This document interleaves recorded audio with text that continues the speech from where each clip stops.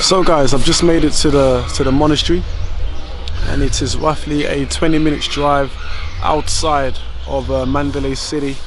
And this is a very interesting factor. This place was built in 1910, so it's very old. Also, it sits on 20 acres of land, so it is the second biggest monastery in Myanmar. It's not just a monastery, it is also an education center for people that want to come and learn about the Buddhist religion.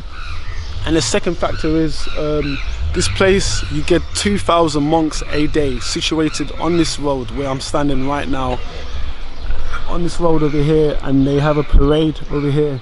So you have 2,000 monks around here, and you get to see them eat their food every single day from 10:30 I think to 11 o'clock. So on this road itself you have 2,000 monks situated on this road. And another interesting factor is you get to see them eat, and you get to also understand more about the religion, the Buddhism religion. So a lot of people, I've heard mixed stories, but you get stories of kids when they're young, they're orphans, the parents don't have a lot of money, they've been forced to come here from when they're young. I have no idea, but it's very interesting.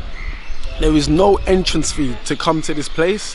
It is totally free. You're allowed to film and you're allowed to take pictures of the monks, but there's certain restricted areas that you can't enter. So what I want to do, I want to get the footage of the monks around here. And also the second factor is I really want to speak to a monk and understand more about the religion. So it's totally free. You just have to get a grab or a taxi to come over here. So I want to capture the moment of when they're walking on the parade over here. And also later I want to enter one of these buildings.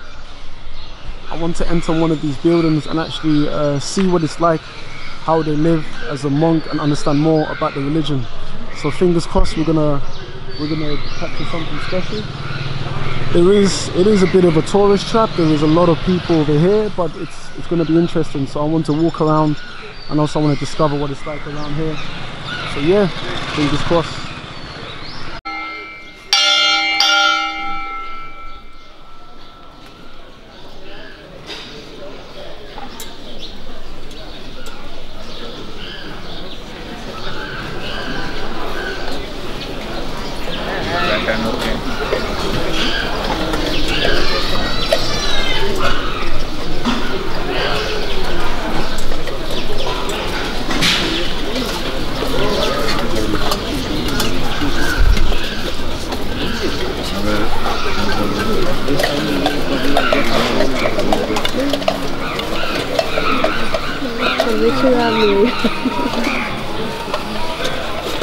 It's just silence.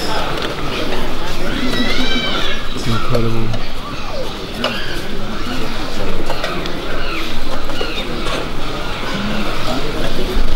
And you have the young kids over there on the other side. The generation over here.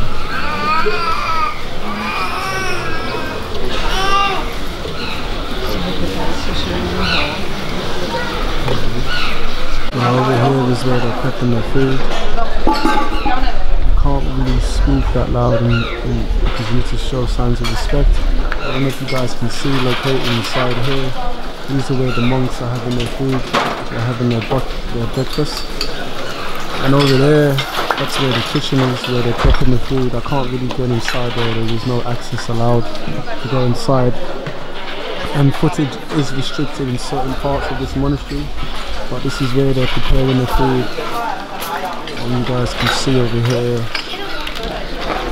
so the females are here washing the plates, as you can see. And the section over here, you've got the monks prepping the food so they can have their breakfast. So it's very interesting. But you're not allowed to talk. You're not allowed to actually film. I had no idea, but you're restricted to film in certain parts around here. And I think some of the monks are leaving because they've already finished their breakfast. So it's very interesting. They don't really speak to you. Silent treatment, very silent treatment. But yeah, I'm just gonna flip the camera so you guys can see the monks over here. They're actually walking past and they finished the food. So overall it is a good experience. It's a shame that you can't really speak to the monks, but yeah, in terms of respect and understanding the religion, it's cool. I thought you can go inside the building, but you're not allowed to go inside the building for religious purposes, but it's very interesting. It's free, you don't pay nothing anyway, but yeah. So let me just flip the camera so we can just get a glimpse. There is a lot of tourists around here, and there is all the monks are departing. As you see, there's a monk over there. Some of them are camera shy, or they don't want to be on camera. So everyone is leaving the building over here where they had their breakfast, and people are having breakfast over here. So it's yeah. Over here, these are one of the houses that you can see where the monks stay.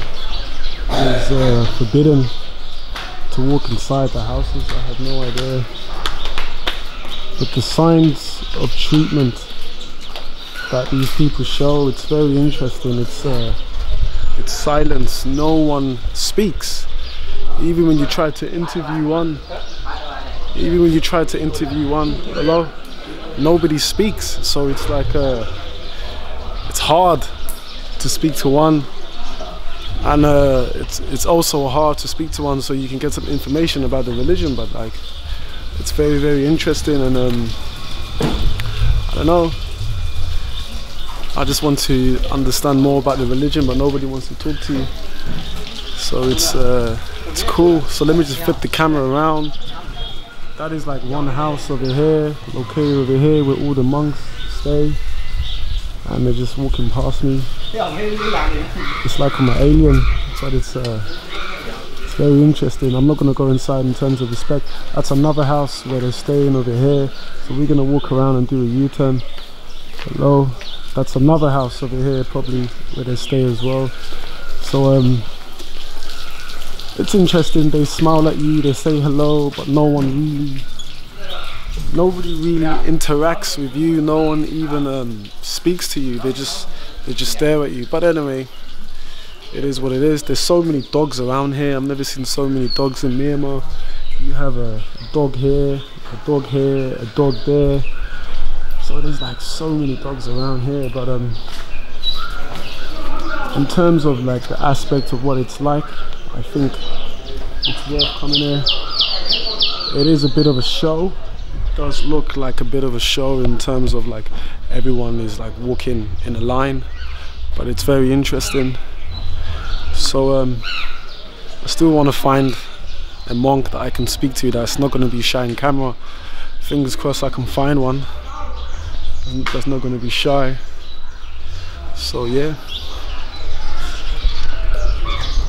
So this is where they cook their food, and you prep everything here.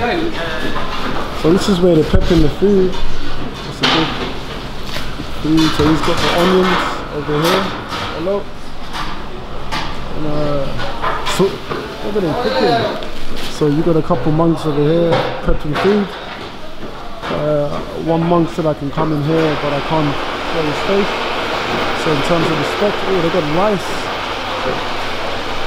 So you can see how they're cooking all the rice in here.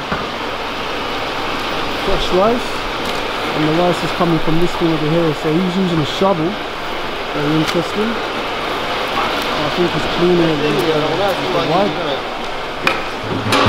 I have no idea what that is. That looks like some type of veg.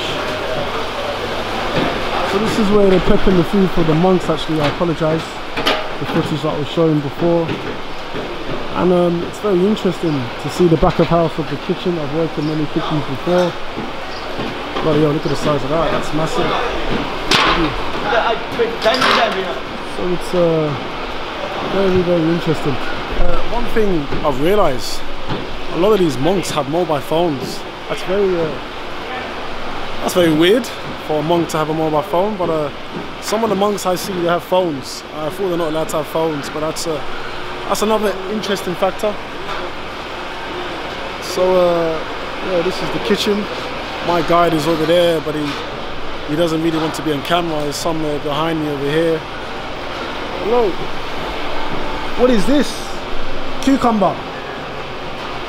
So he has the cucumber over here. he's cutting the onions. So he's cutting the onions, but yeah, that's a glimpse of the lifestyle. Anyway guys, I think that was it for my tour around here. So that was it for my tour around here. Overall it was a good experience. It was a shame that you can't speak to the monks on camera, but anyway, take care. And it's a man like Blackman. Watch out for the next video. So yeah, ciao.